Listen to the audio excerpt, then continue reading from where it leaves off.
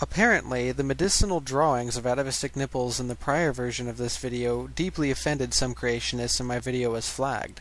As such, I'm releasing the duplicate version of this video so that members of the community without a YouTube account can still view it. The remainder of the content is the same, the images are simply censored now. This video is going to be covering the evidence for evolution in the form of atavisms and the fossil record. Now, I'll start with atavisms.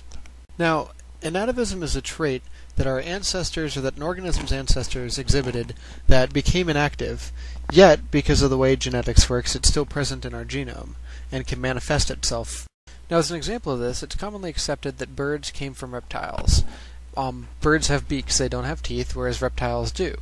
If a bird were to display teeth, and it still had the genes for making teeth, it would be called an atavism, if the teeth became reactivated and manifested themselves in the bird. Now, atavisms provide very powerful evidence for evolution, simply because it is the only explanation for why birds still have the genes for making teeth, whales still have the genes for making legs, and things like that.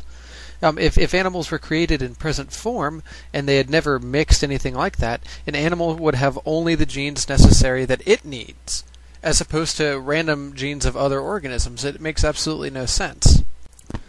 Now, some of the most fundamentalist creationists can look at this evidence and say, well, so what? The same God that designed birds also designed reptiles, so he just gave them the same genes.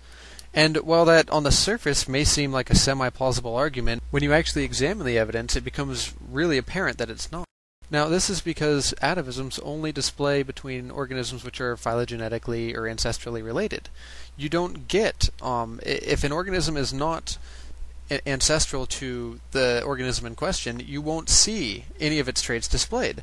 For example, the same God designed, according to what they're saying, the same God that designed birds also designed mammals. So birds should have the genes for making nipples. Or mammals should have the genes for making feathers. But when we look, we don't find that. We never find amphibians with feathers either. We find whales with legs, but why don't we ever find fish with legs? See, so it's for these reasons that upon careful scrutiny, the same God, same genes thing doesn't exactly work out. Because we only find the same genes in organisms which are phylogenetically related to each other. And this is only explainable by common descent. So powerful examples of atavisms are found in whales and dolphins being found with full legs, that is, complete with femur and tibia. Again, common descent is the only way to explain this. Why else would whales and dolphins have the genes for making legs? You can also see chicken with teeth.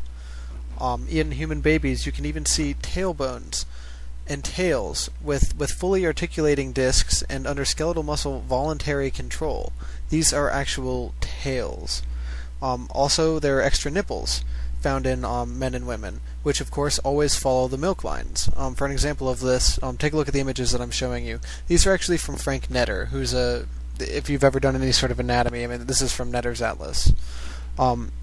Again, these always follow the milk lines. Think of a dog or a pig and how their nipples are set up. That's the same exact thing. And again, the only way that this is possibly explainable is by common descent. Now, next is the fossil record, and I want to address two particular things with this. First, I'll be addressing the predictions which are made by the fossil record, and secondly, I'll be addressing it as a whole. Now, here is a very big distinction between creationism and evolution. Creationism says that everything was created at the exact same time. As such, we should find everything intermingled in the fossil records. That is, we should find poodles buried below dinosaurs, below trilobites, below all sorts of ancient fossils and things like that. We should find man with dinosaurs and everything all mixed together. Evolution contends that one form of life gave rise to another, and as such, there should be set times when we start to see these newer, more evolved organisms, such as birds and mammals, appearing. Man and dinosaurs never lived together, so we shouldn't find them near each other in the fossil record. Because, keep in mind, man evolved after dinosaurs, so finding a human being below a dinosaur fossil or with a dinosaur fossil would completely disprove evolution. Now note that this is completely different than what creationism predicts, which is that everything would be mingled together. So, as such, it's an important test that we can do to see which one is correct. Yet despite the hundreds and hundreds of years of digging, we simply don't find this. The fossil record is amazingly predictable in the sense of when we are looking for a particular transitional form, we know the time that it evolved and we know the location. We know the exact depth to go to dig, and most of the time we found it. This is particularly evidenced by Tiktaalik, the transition between fish and reptiles. This was a fish with a wrist. Now, another amazing predictive thing about the fossil record in evolution is that we can predict exactly what we should not find. For example, birds and mammals both evolved from reptiles. As such, there's no mixing between the two.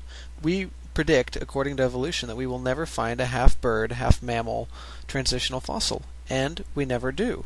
Now, the fossil record is also spatially arranged too in the horizontal fashion, in the sense of we know that things such as complex mammals, such as man and elephants, evolved relatively recently. Now, according to plate tectonics, we also know that the islands, such as Australia and New Zealand, broke off from the mainland before man and elephant evolved.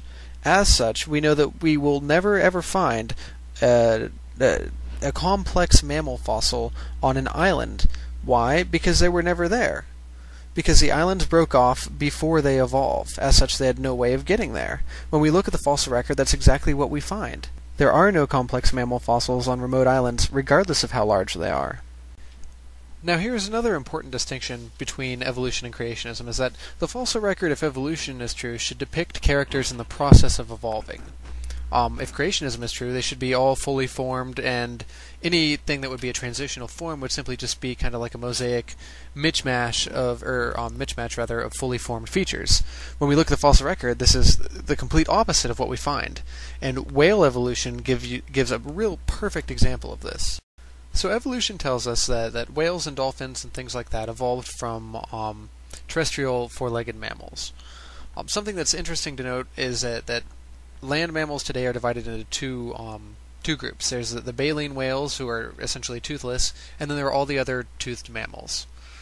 Now, something interesting has to happen for an animal to go from the land to the water. There are a couple things, but many of them can be found in the skull alone. One thing that has to happen is that hearing on land and hearing underwater are completely different. As such, the middle ear needs to completely change. Now, in addition to this, we also have to change the nostril location.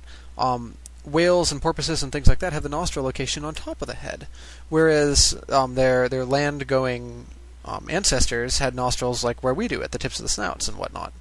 So evolution predicts that any transitional fossil that we would find, we should see the middle ear changing as well as the nostril position changing. And if we don't find that, evolution's wrong. So when we actually take a look at these transitional fossils, we get just that, just as evolution predicts. We can see the nostrils changing from the form of like Pakicetus to Rhodocetus to Atavisms to modern beluga whales. We can perfectly see the nostrils migrating from the front of the snout up to the top of the skull. Furthermore, we can also see the middle ears evolving from one that's very good to hearing on land to one that's excellent to being used underwater, just as evolution predicts.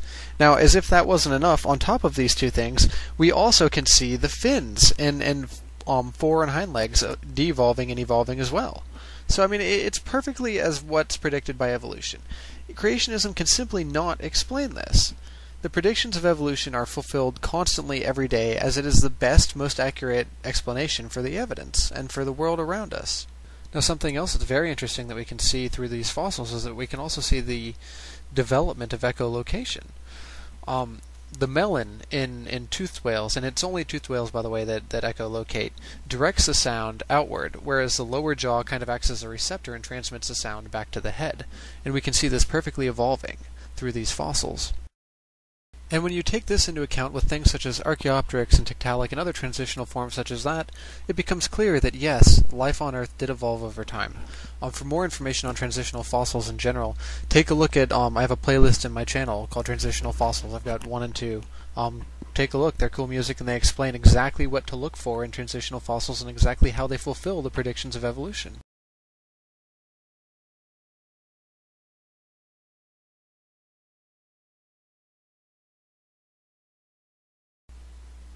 And yet again we see that evolution is the only explanation which fully explains all of the evidence.